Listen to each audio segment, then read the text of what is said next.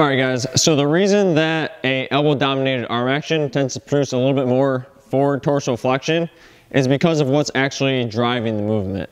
This can be a feel for the thrower, but this is what I see happening, the difference that I see. So basically in an elbow dominated arm action, if we were to set up in a static position here where we're going to accelerate, right? If we're dominated by the elbow, or even by, you could look at it by your lat, by your pec. If we're dominated, or if that area is dominated in our throw, that's what we're trying to use to accelerate on the baseball or whatever's in our hand.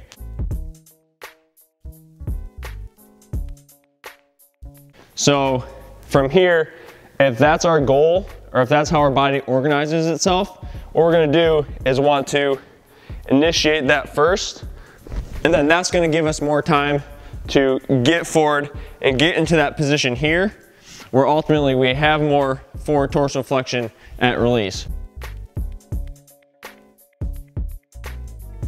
Right, we're physically driving the movement with the torso. So that's going to cause us to use that at a higher or more maximal level.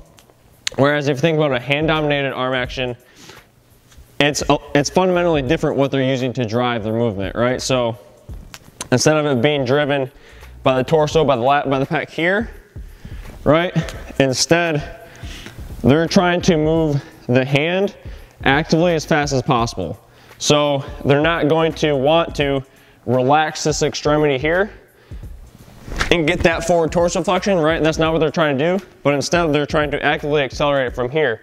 So it's gonna look more like this, right? Where they're still getting a little bit of that layback and a little bit of lat, right? But their goal is not to drive it with that area.